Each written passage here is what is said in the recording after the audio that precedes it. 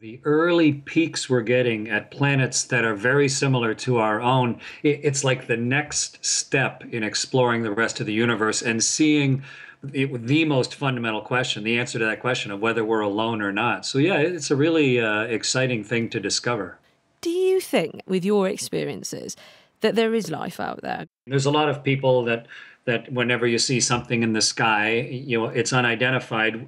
I'm not sure why, but we hope that it's life from another galaxy or solar system or something, which is kind of a large leap of logic. We've never found any direct evidence. But the way I look at it, Emma, is life developed here. There's no question.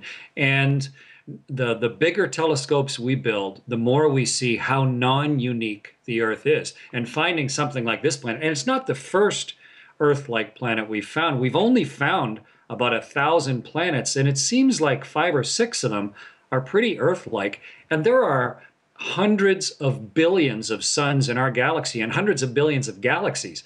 So if we've only found 1,000 planets and a handful of them are like Earth, and we know that there are septillion planets out there, then the odds are enormous that we're not alone. We just haven't looked far enough yet.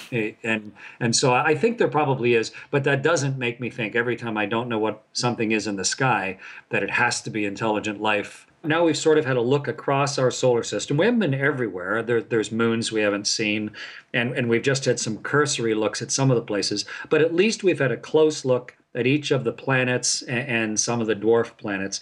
What we're finding is pretty amazing. The biggest asteroid in the solar system, we think it has more water on it than there is fresh water on Earth. And one of the moons of Saturn, it has saltwater geysers that are spraying off the surface and feeding one of the rings of Saturn. And even Pluto, which you would think would be completely dead out there. It's so far from the sun. It has an atmosphere, and it has mountains of water ice, a couple miles high, and it has nitrogen glaciers that are flowing. So we're constantly surprised, and I think we have a reasonable chance of answering the question of whether we're alone or not just by digging into what exists in our own solar system. If we can just find one microbe, one little fossilized bit of anything that's been alive, then we know we're not alone.